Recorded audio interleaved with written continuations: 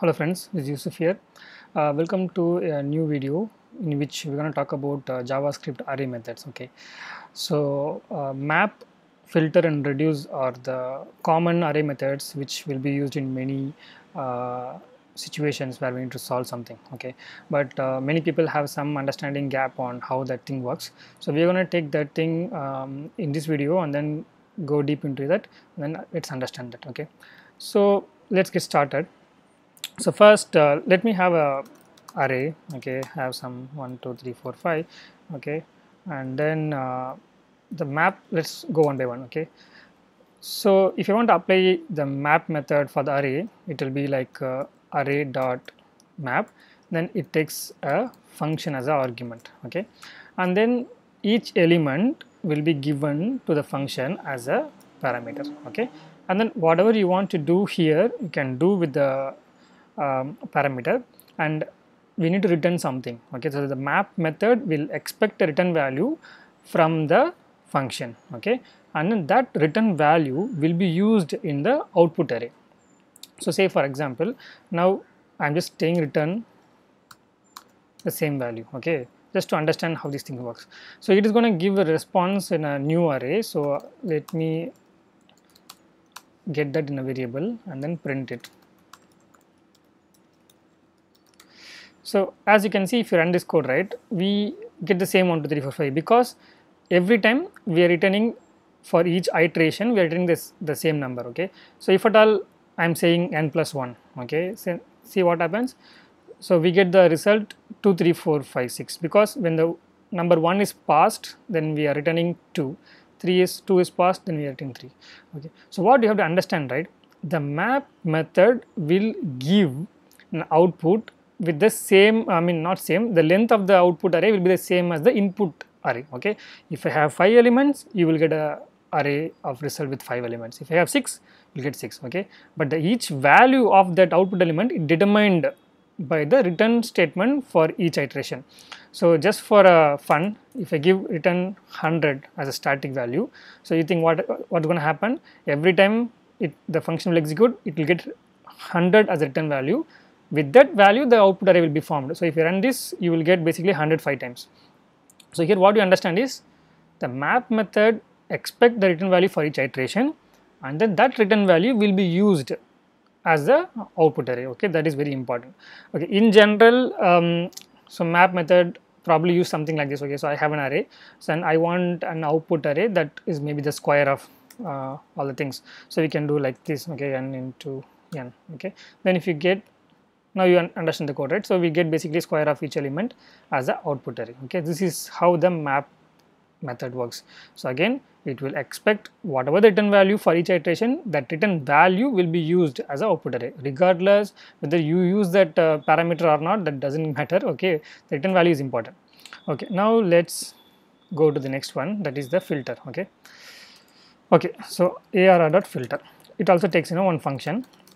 It takes one takes argument. Okay, so the definition of filter method is it will expect for each iteration, it will expect each iteration either true or false value. Okay, if it is true, then that particular element will be used in the output array. Okay, so let's see this in action. Okay, so what I'm going to do, I'm just basically say return true. Okay, so I'm applying the filter method for this array, and in the callback function for all the elements I'm saying return true.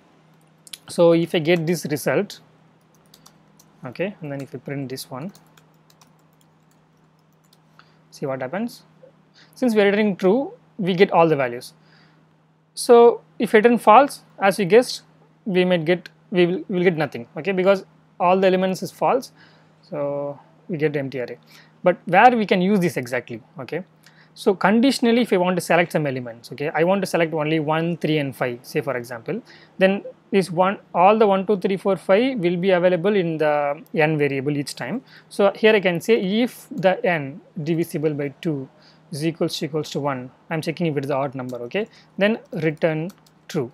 Okay, so what will happen? Only for 1 3 and 5 the true will execute, for the others false will be returning. Okay, so if you run this, then you will get 1 3 5 alone. Okay, So again, what I'm trying to say is, for each iteration it will expect a true or false value, okay, and then based on the true or false value the output array will be formed. So here the output array can be have the length of the same input array, or it can be lesser than the length of the input array also, right, because we are filtering basically. So the filter may satisfy the condition or may not satisfy the condition, but the values will not change. So say for example I am saying for the same code I am returning 100. It means it doesn't gonna store this 100 in the output array, okay. So if you run this, we still get 135 because 100 is not a falsy value, okay. So the filter will expect either truthy value or falsy value. If it is a truthy value, that value will be used, I mean the actual parameter number, whatever the element, right, that will be used in the output array. So that's the thing. So now, so let's say for example I want to get output array from this one, but I want to only keep the index or even index, okay. When I say even index, so it starts from 0, 1, 2, 3, 4, right. So it can take another additional parameter, okay. So let me keep I, okay. So if you put here console.log basically n comma I, okay, just to check, okay. So as you can see, the first variable n is nothing but your values 1, 2, 3, 4, 5. The second parameter I is actually the index from 0 to 4, okay. So just for fun, okay, I mean to understand the concept, I am telling that if the I is equal to 4, I mean if I am in the last index, okay, then I say return true. So what do you think it's going to happen? Only for the last element it will return true, the others will become false. So if you run it, I will get only the last element, okay. So that is the understanding of the filter. So the filter is going to pass each element to the function, but it will expect a true or false value. Based on that the output will be constructed, okay. I hope you understand. Now let's go to the reduce, okay.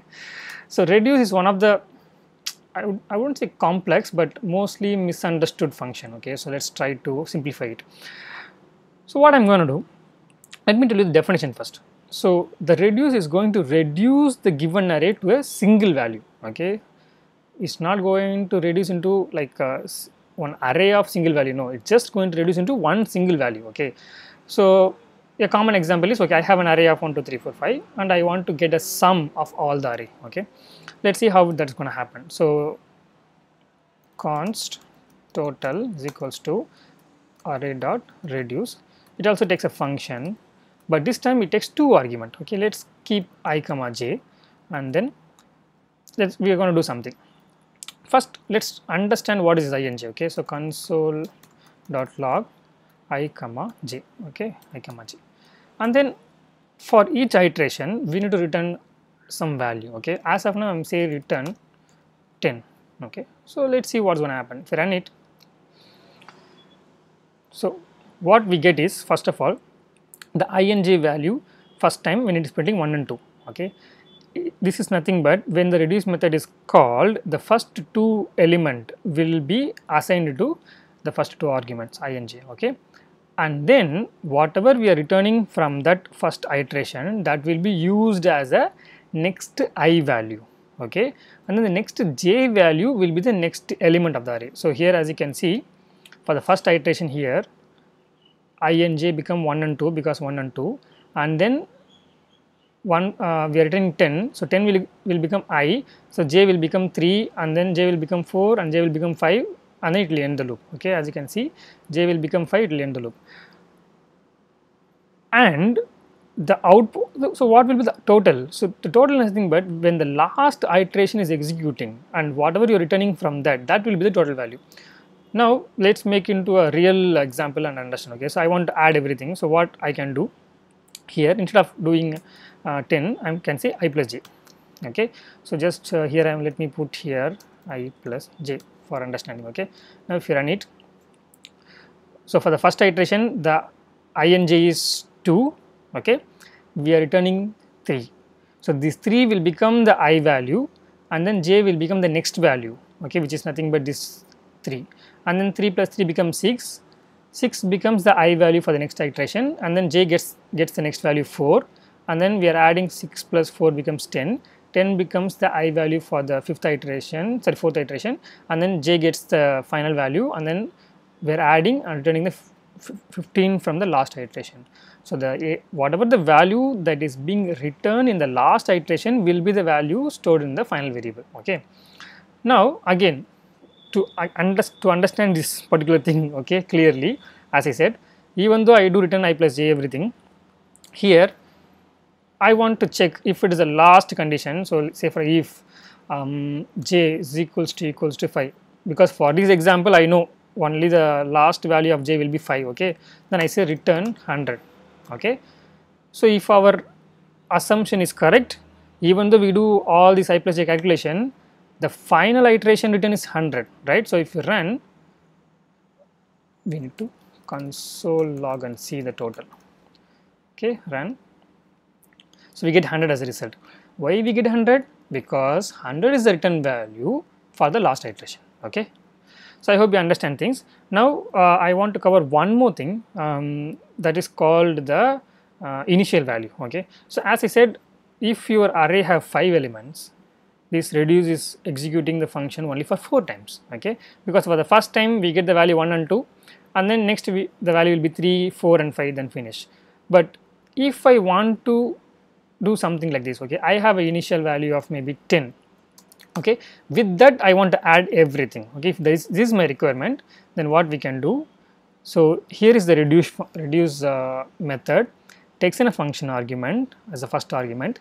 It can take the next optional argument, which is the initial value.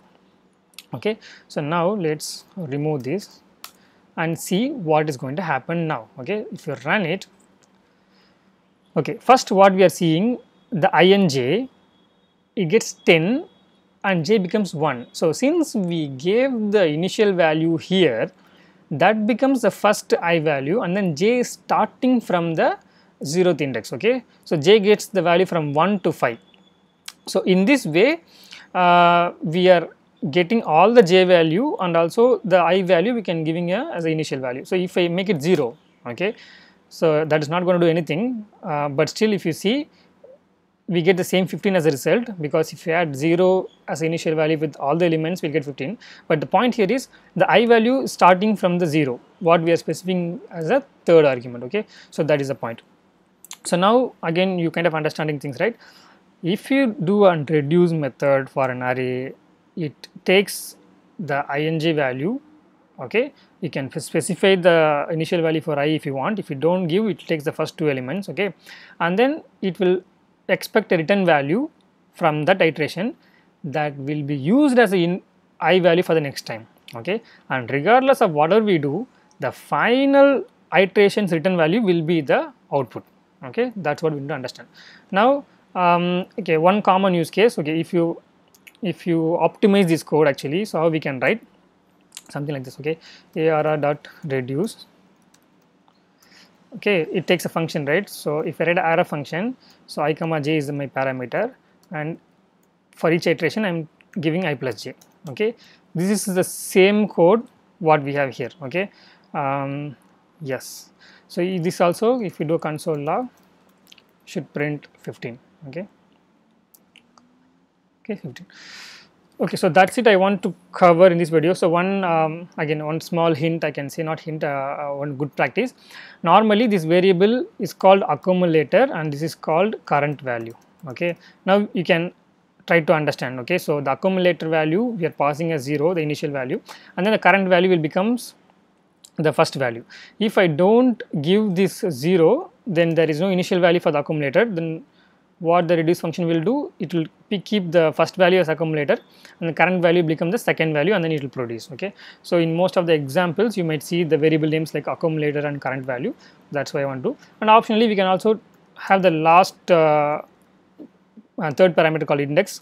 It will give you the current index, and if at all you want to do any logic with the index, you can do that. Okay, so that is my explanation of map, filter and reduce. So I would recommend or advise you to try all these things by yourself, so that will give you more comfortable understanding, and then you can use this wherever you want. Okay, so I hope this was useful for you guys, and then yeah, I will see you in the next video. Thanks for watching.